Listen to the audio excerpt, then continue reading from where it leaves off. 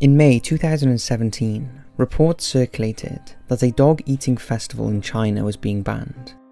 Activists and animal lovers worldwide breathed a sigh of relief that this barbaric festival, where hundreds of animals, in particular dogs, are sold for human consumption, had finally been ended.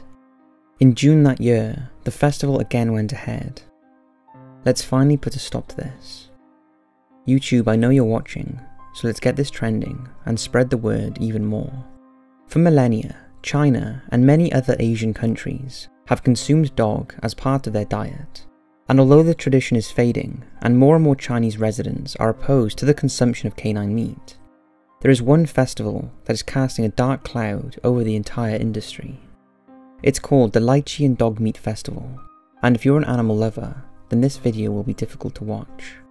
But don't lose hope, because with your help, we can put a stop to this and impose a ban for 2018 to prevent the festival taking place. Before I can go further, it's important for me to say that this is not about stopping people from eating dogs. It's incredibly selfish to think that because most of the world consider dogs to be pets, that they somehow fall into a different category of animal. It's contradictory to be so against dog eating, yet sit there and eat a beef steak. You have no idea how that cow was raised, what it was subjected to, and how inhumanely it may have been killed, just to end up on your plate. But this isn't about meat eating, this is about the abuse and torture of dogs and cats. The Yulin Festival takes things a step further, as does the consumption of dog meat in China, since it's entirely unregulated. It's the way in which the dogs are treated, and the quantity of which is sold, that is the problem. Although it's hard to report exactly what goes on during this festival, since participants are not always welcoming to media attention, we know the suffering of these helpless animals begins days before the event. Either taken from the streets as strays or pets, or collected from filthy dog breeding facilities, the animals are forced into incredibly small metal cages by the dozen and loaded onto trucks. Depending on their distance from Yulin, which is in southern China, they will begin their journey in these disgusting conditions.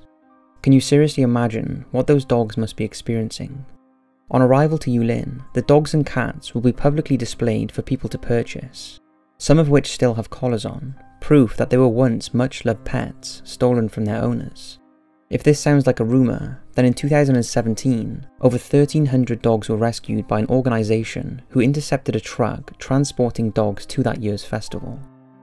Police confirmed that the majority of the dogs were stolen and not allowed for consumption, and 40% carried infectious diseases, making them unsafe to eat. After being sold, the dogs are then publicly slaughtered, oftentimes in the most inhumane ways, clubbed over the head before having their throats cut, organs removed, skinned, and either thrown into boiling water or grilled. There are even some stories that the more terrified the dogs are, then the more benefits their meat will bring to the consumer. For this reason, it's said dogs are killed in front of each other, skinned and boiled alive. You're probably wondering why they do this. Well, the main point of the festival, which takes place over approximately 10 days, and during the summer solstice in June, is for supposed ridiculous health benefits and traditions. It goes back to when poor Chinese people did not have enough food to weather the winter, so they chose a day as a special time that they could eat a large quantity of meat, to intake enough energy to confront winter.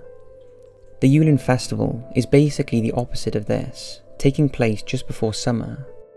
The dog meat is believed to warn off the heat felt through the hotter months, as well as cure diseases and rid evil spirits, despite there being zero medical or psychological evidence to support this.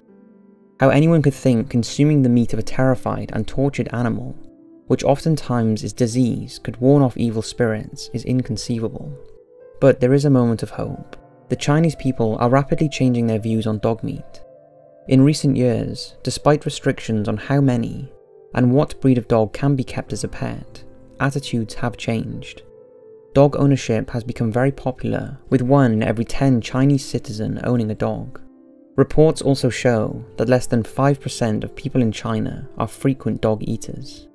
Having said that, there are still around 10 to 20 million dogs and cats killed for human consumption each year in China. Although recently, China banned killing dogs in public, giving us even more of a reason to rid the world of the Yulin Festival, as it's not only barbaric, but now also illegal. This makes it even more believable that the Chinese government still allow the Yulin festival to continue. They claim they are powerless, as it's not an official event, but since the festival is blatantly flouting China's very clear laws on animal welfare for human consumption, you would think something could be done. The lack of action by authorities has led to activists going to the festival and trying to save dogs and cats by buying them themselves. But this can only save a small percentage, and more action needs to be taken. I don't know what's happened and how humans have got so off track with nature and the world, but do you seriously think this is how it's all meant to be? Can you imagine one of the dogs at this festival killed an attendant? That would be all over the news. But honestly, what's the difference? Maybe we have put ourselves at the top of the food chain, but there is the cycle of life, and then there is brutally torturing and causing disgusting levels of torture to other animals who can't fight back, and if they do, they get put down. Can you imagine a dog took a human hostage and treated it the way these dogs are treated at Yulin? We are all one and are here to serve some kind of purpose. I don't know what that purpose is, and that's the beauty of life, but the way everything comes together is fascinating. The plants that keep the ecosystem in check, the animals who provide so much for humans and the planet. Studies are even showing that a cat's purr can heal human health issues and speed up recovery. Loving a cat and giving it a reason to be happy and purr does that. Killing it does not. Yet we are still killing each other and all our animal friends, in unnecessary quantities and practices. You and me both are pretty angry right now, so I'm going to end it here. Please support this cause and put an end to everything I've talked about in this video. The links will be provided in the comments and the description. You may feel your vote isn't much, but it really is, and makes a big difference. Thank you for watching, and please share this with as many people as you can.